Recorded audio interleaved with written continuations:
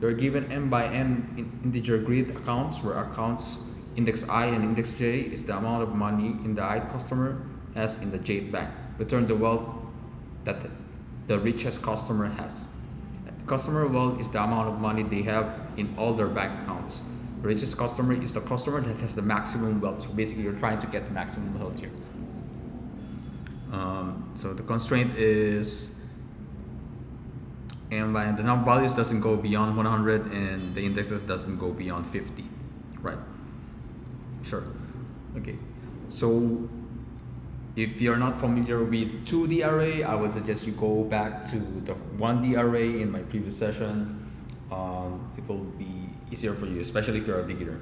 So let's go here with the example. The account is 1 2 3 3 2 1, so the output is 6. Basically, you add 1 2 3, you got 6. You add 3 2 1, you got 6. So the highest among them is 6. So similarly with this problem, with this example here, number 3 here. So you have 2 8 7. 2 plus 8 is 10, plus 7 is 17. Then 7 plus 3 is 10, plus 1 is 11. 9 plus 1 is 5 is 15. So the highest among, track of the maximum number or the maximum account. So let's go to the coding section. So first is you need to loop through the accounts, right? So let's loop through the accounts. Then let's loop through each of the account, each of the customers, which is an amount. And then need to keep track of the max. And then we need to keep track of the current amount, right, per customer.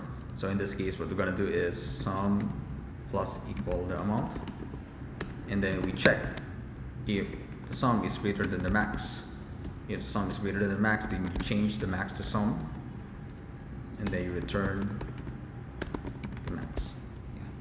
So basically, you're going through each of the customer. Each of the accounts or the customer, and each of the customer you check the banks and then you add them all. And every time you do on the customer, you reset the sum to 0, so you add it back, so you can just compute the sum every time. Try it out.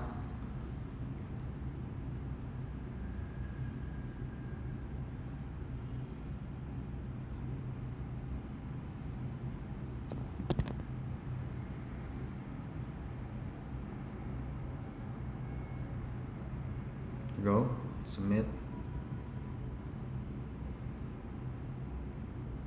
Yeah, there you go.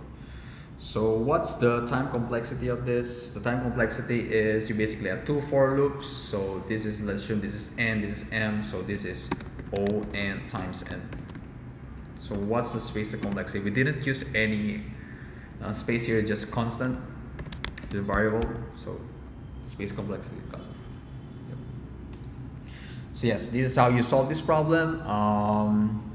If you like this video, please hit like and subscribe, and then we'll see you again in the next beginner's lesson in LeetCode.